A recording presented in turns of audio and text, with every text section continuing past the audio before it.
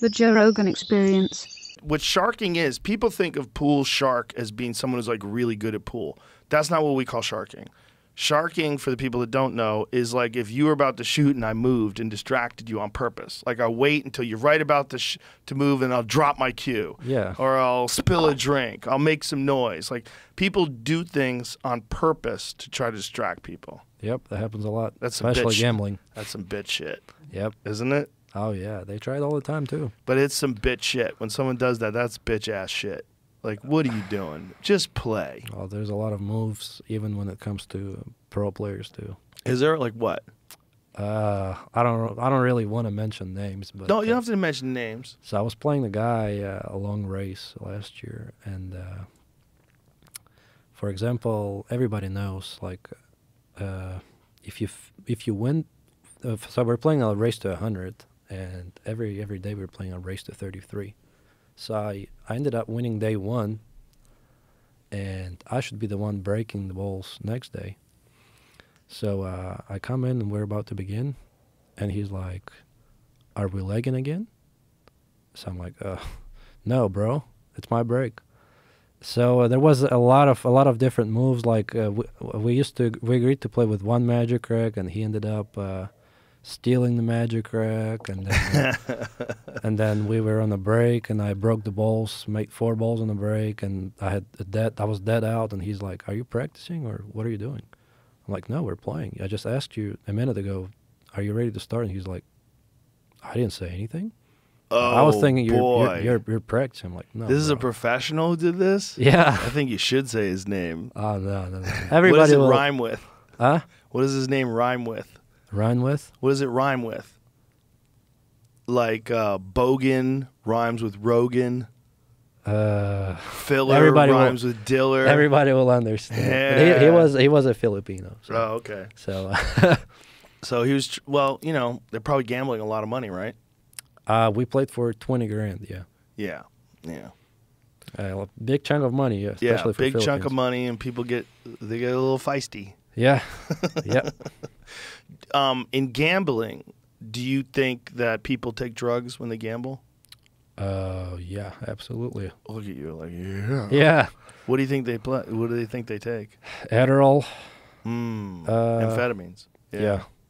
Because you can see, if you go to Derby City Classic, you will see people play for 2-3 days straight without any breaks. That's a heart attack special right there. Oh yeah, it is. It is, and they play some crazy games like These aren't the healthiest people in the world either that are taking this Adderall and staying up for days. Like they're burning it. Oh yeah, it's unbelievable. They play some crazy ass games like 15-ball bang game where you just it's an old man game where you just kind of clip the balls and you're just banging balls around for like 50 minutes. So it's a bank game. Yeah. 15 balls. Yeah, but there is a lot of moving part. Like you just play safety, it's Right. all over. Until you have a good bank shot. Yeah, and then after 50 minutes of playing safeties, you have a bank shot, most likely you're going to miss it. And then it goes over and over and over, and they do it for like days and days. So Adderall's the big one. It is a big one. I'm sure people play on cocaine. I would think cocaine would be a problem. I've never done cocaine, but for what I understand, it doesn't last that long. No, but they're taking breaks. And one time I've seen the guy was using cocaine instead of the powder for his cue. What? That's an expensive powder right there, yeah. He was putting cocaine on his fingers? Yeah, and then doing like...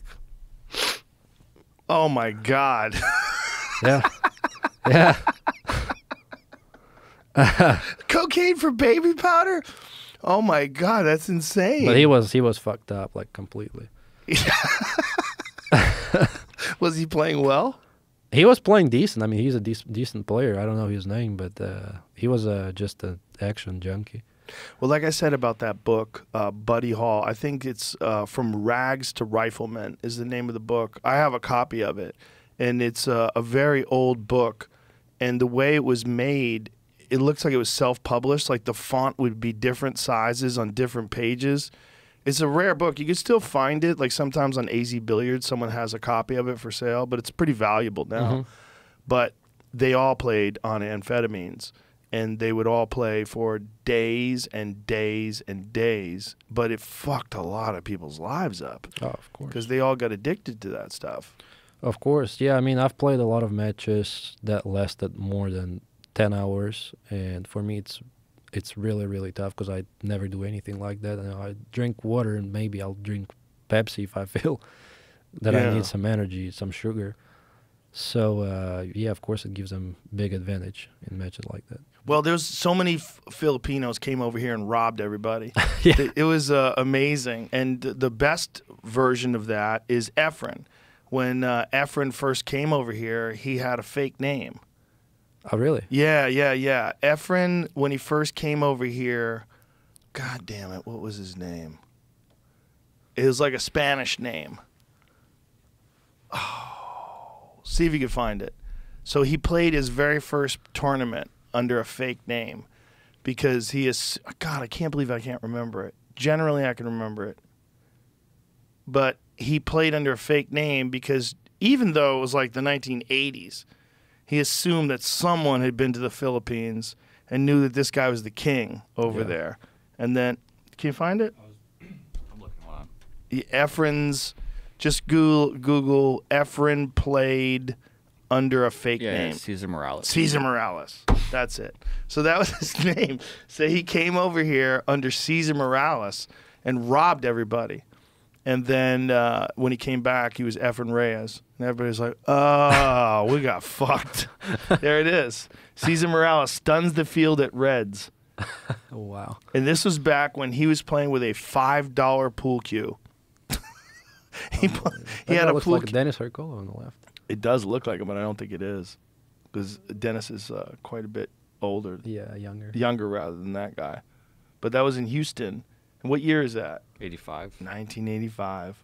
Yeah, so he came out, stuns the field. He came over here and fucked everybody up. They had no idea that he would go on to be the greatest of all time. Wade Crane. Wade Crane was a bad motherfucker. AKA Dave Billy Matlock. Johnson. Look at all these guys.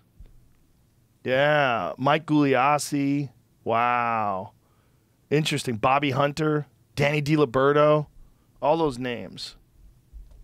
Yeah, Wade Crane also had a fake name. He called himself Billy Johnson. Yeah, Billy Johnson was Wade Crane's road name. Well, when the internet wasn't around, there was a big thing, I think. Yeah. Well, that was his.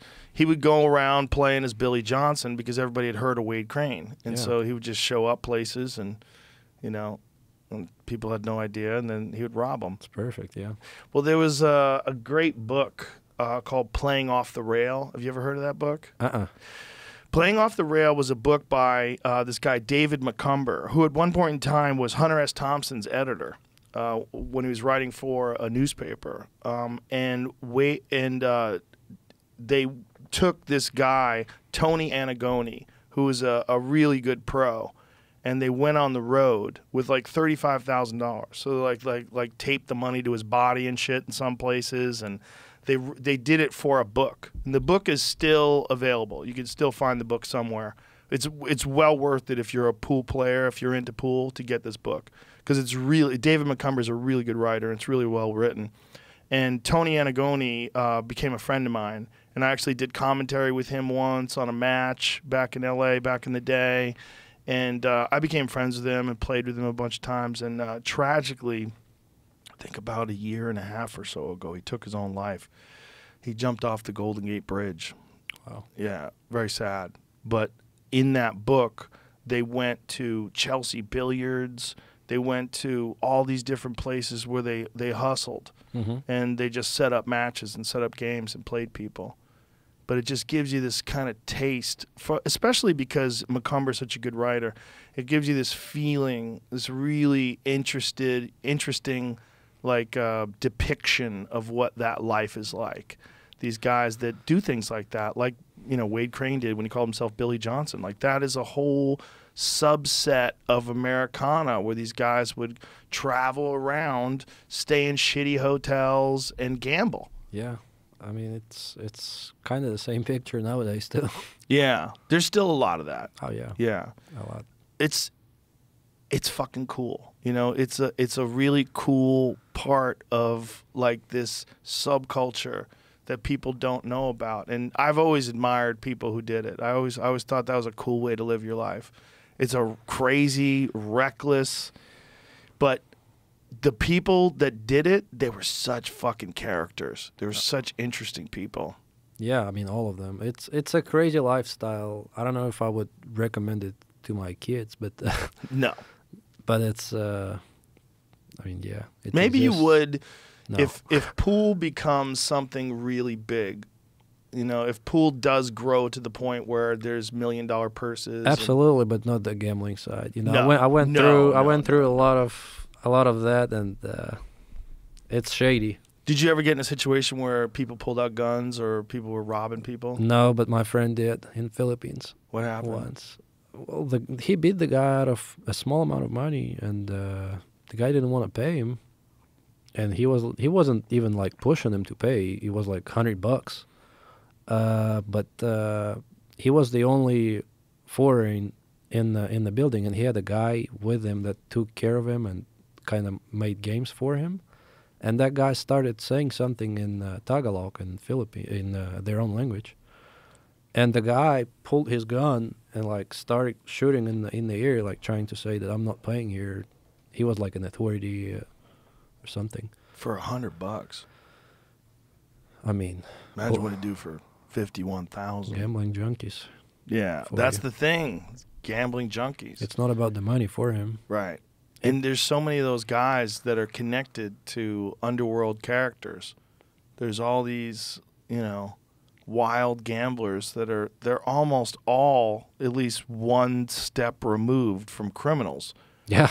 Yeah. If they're not criminals themselves, they might have a criminal who's a backer.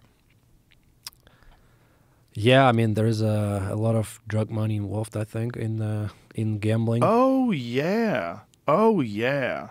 There was always guys that were backing people back in my day when I was hanging around New York, where there were just these guys that were drug addicts or drug dealers. They were selling coke. Yeah. And they had that money, and that was how they burned the money. They would come in and gamble it. Yeah, do the same thing tomorrow. Yeah. I remember one time we went to Harlem to play this guy because these pimps, they would have a ton of money, and they would play big money one pocket. And so we went down to Harlem, and here I am, this dorky, fresh face. I was your age. I was like, dude. I was hanging around in Harlem in this, like, fucking heavy-duty, like hardcore pool room where these pimps would go and gamble big money. And they'd come in with flashy clothes on, and it was just such a scene, man. It was such a scene. It was so cool. It was just so, just to sit there. I mean, I wasn't playing those guys. I sucked. But I was with my friend Johnny and this guy, Mount Vernon Tommy, who was like a real top player from the area. And they were all, and this guy Juan, who's also this killer. And we would all go down together. We'd take this drive down together to Harlem. And at the time, the garbage workers were on strike. So all the garbage was stacked outside. So when they would take garbage out to the curb, nobody would throw the garbage out. So there was 6-foot-high piles of garbage that lined the whole street. Not bullshitting. So you'd walk down the sidewalk, and rats would be everywhere. I mean, everywhere. You'd see the garbage bags moving. They would scramble in front of your feet. I'm like, oh, my God. Like, I grew up in the suburbs of Newton, Massachusetts, right? That's where I went to high school. I was in this, like, very nice, you know, upper middle-class neighborhood. I was this fresh-faced little cute kid, and I'm wandering around with these degenerate gamblers in a pool hall in Harlem filled with pimps. Wow. But I got out of there, and I wouldn't trade those experiences for the world because it was so interesting to see that the subculture of these gamblers and pool players, and all they cared about was like, who's the killer, like who's the guy, you know. And they all had these crazy names, and everybody had these cool nicknames. Nicknames, yeah. Oh my God, it was such an amazing time. But it's such. That's what scares me about it, is that, like, I think it's like it's. Right now, it's got, like we said, this is a resurgence, but there was a time where I thought this could go away.